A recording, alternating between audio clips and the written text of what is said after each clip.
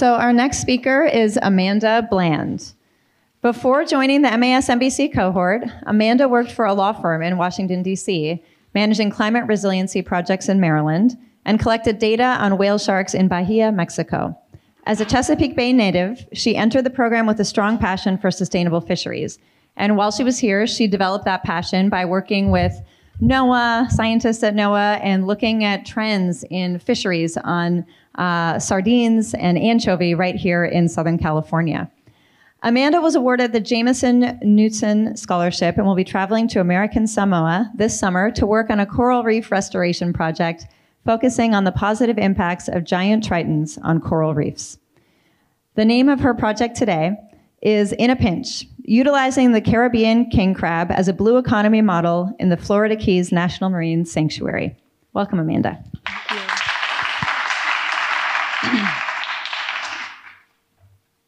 If I were to ask you what species comes to mind when you think of a grazer, you would probably say a cow or maybe a goat.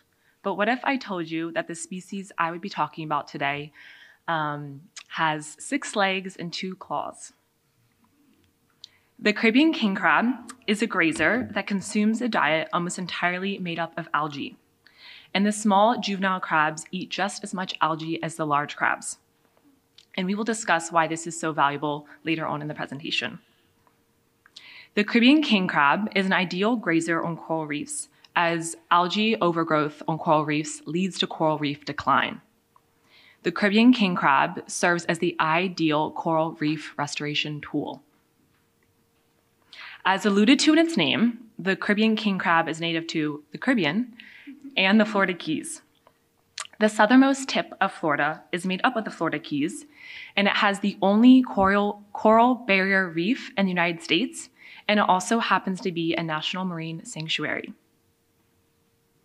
This reef spans the sanctuary from northern Key Largo down to southern Key West, and it supports species like sharks, sea turtles, rays, and hundreds of fish species.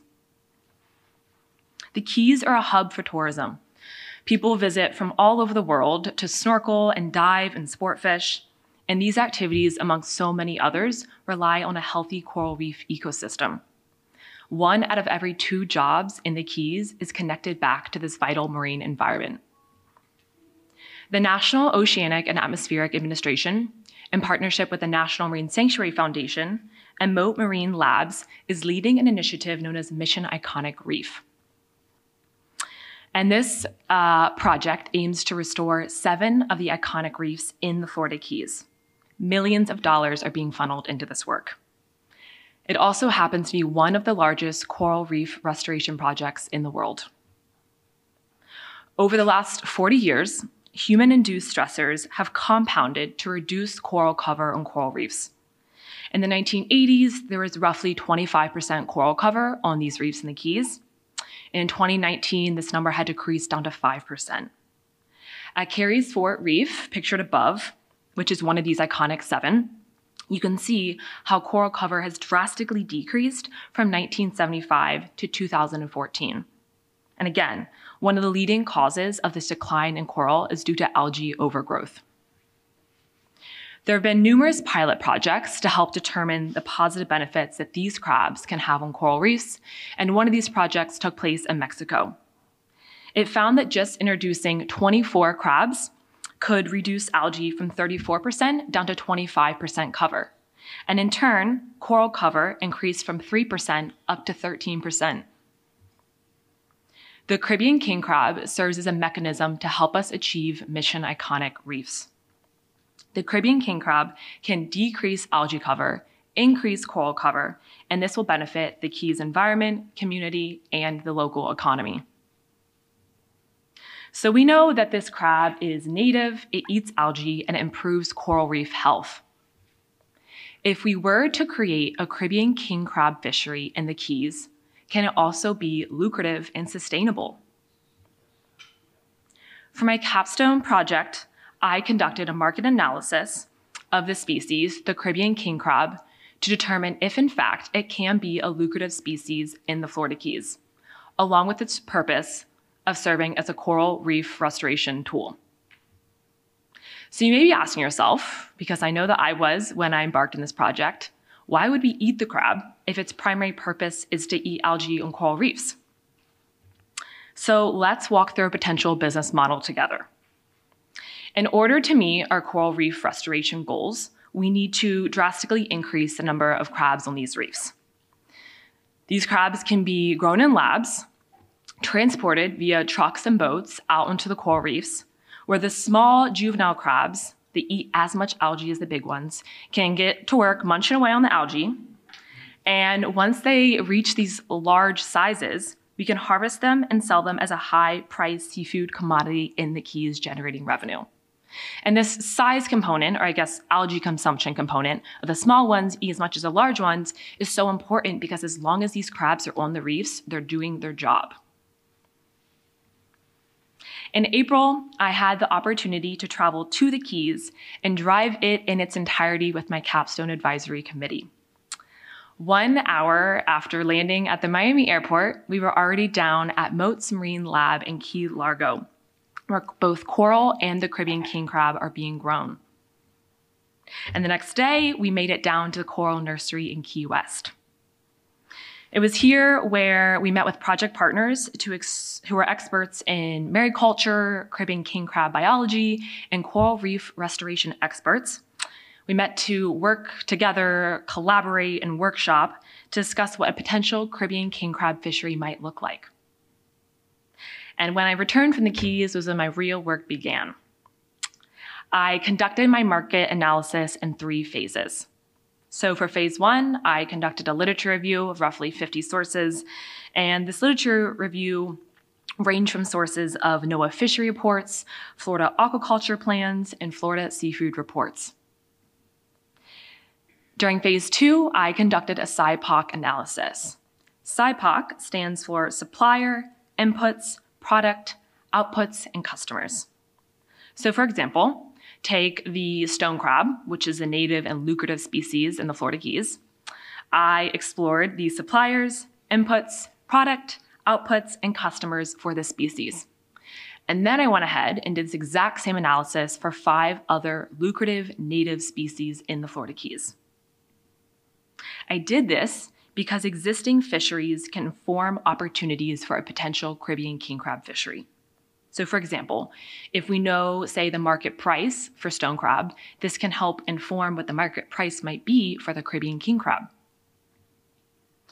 My literature review, SIPOC, and discussions from my time in the Keys all informed my market analysis.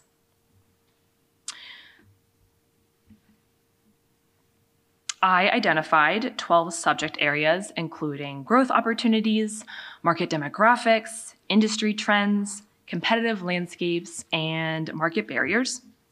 And my market analysis highlights information such as how might a Caribbean king crab fishery compare with current seafood trends? How might this fishery meet current seafood demands? How can it meet state aquaculture goals? And what about this particular species of crab makes it the ideal species to cultivate? This document is not complete, as one of these subject areas alone could take months of research to build out. But it's a resource, and more than that, it's a model that will continue to be developed by the National Marine Sanctuary Foundation, as well as NOAA, to inform a successful Caribbean king crab fishery. And it was this idea that this project could serve as a model that could be applied to other coastal regions that really drew me in the first place. I grew up in Maryland on the Chesapeake Bay, and I have been intrinsically connected to native fisheries from a very young age. As a very little girl, I would go fishing with my brothers all the time. In college, I worked on a fishing charter boat as a mate. Prior to coming to this program, I worked for an environmental nonprofit where I managed projects that help to improve water quality and create habitat for vital fisheries. And when I'm home on the East Coast visiting my family, our favorite way to spend time together is out on the water. I have seen native oysters and blue crab populations decline, and I've watched my community struggle economically because of this. The Chesapeake Bay and Florida Keys both rely on a healthy marine habitat and their natural resources. I wanted to create a tool that could be utilized in the Keys and hopefully other regions to help find innovative solutions to our global challenges. My hope is that coastal regions can continue to be a place where ecosystems thrive, where people are also able to engage and connect with these special places as well.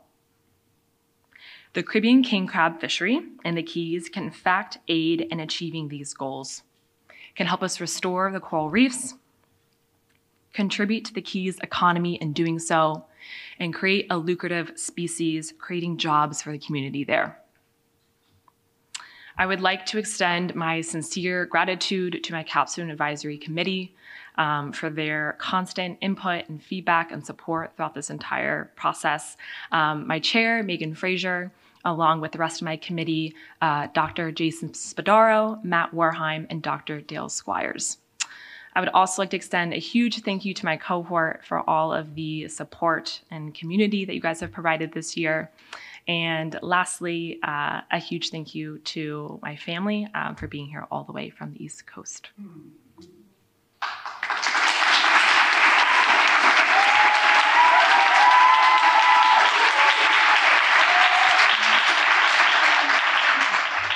Thank you, and I'm happy to take any questions. Hey, Amanda. Hi. How are you? I am no scientist, as you know, but I'm always leery when man says, okay, I've got a solution that nature hasn't introduced on its own. And so my first question is, if this has the potential to be a symbiotic relationship, why hasn't nature already sort of solved for this? And my thinking is, when we propose solutions like this, it's to sort of discover, or because we believe what can go right. But how do we anticipate what can go wrong? Those are really great questions. And you just said you're not a scientist, but I kind of think you have the brain for it. Okay, first question. Why has nature sort of not like redirected us, right? I think unfortunately we've disrupted nature, right, with a lot of our impacts. And so it's not able to recover in the way that it really should be able to naturally. And so I think what I really love about this project is it's utilizing a native species to the Keys, a species that already exists, and it's using it to help kind of solve this problem we're having. And you know, there's so many ways, and this, you know, project Mission Iconic Reef is a massive project, and so it's kind of being tackled from a lot of these different angles. But you know, there's ways to essentially have humans be more involved in this removal of algae process. And if we were to do that, it would be incredibly cost inefficient, very, very expensive. And so I think that utilizing this crab, you know, provides the opportunity to kind of aid in restoration, and doing so in a way that also benefit the community economically in starting this new fishery. So I think this kind of two-level aspect is really smart, and I think that solutions like this, we're going to be seeing them more and more, hopefully. I'm so sorry. Remind me your second question again. So we introduce these things, right, with the hope that or with the concept that they're going to go right. How do we predict them to go wrong? Right. Research. So again, this is a massive project. I am working on it, and it's infancy. There will be so much more time and energy and research and money funneled into this to ensure that it's not going to have, you know, drastic impacts on the environment. But again, because this crab is a native species, it really has the potential to have massive positive impacts on the coral reefs there. Thanks, Amanda. I just have a quick question.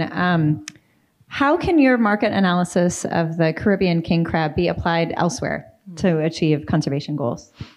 So the National Marine Sanctuary Foundation aims to increase blue economies throughout its national marine sanctuaries. And so this project serves as sort of the first one in the pilot project in introducing this massive new initiative. And so I think when we're thinking, through these projects and what they might look like in other regions, it's about finding the gaps. And so I think it's essential to speak and work with the local community, funnel research into it, and find out where these needs are specifically and how we can meet them, and using models like this of kind of walking through the entire process.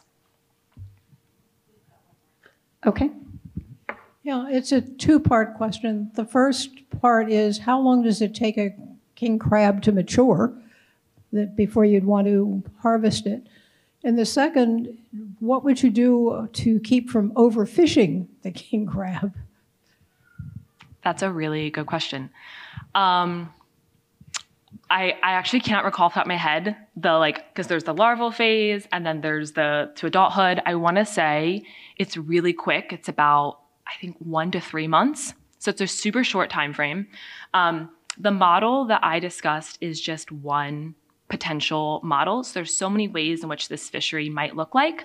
But as far as overharvesting, regulation will have a huge component in that, ensuring that there's laws and policies and regulation in place to make sure that they're not overharvested and that they're able to achieve, the conservation goals before that they are harvested on the reefs.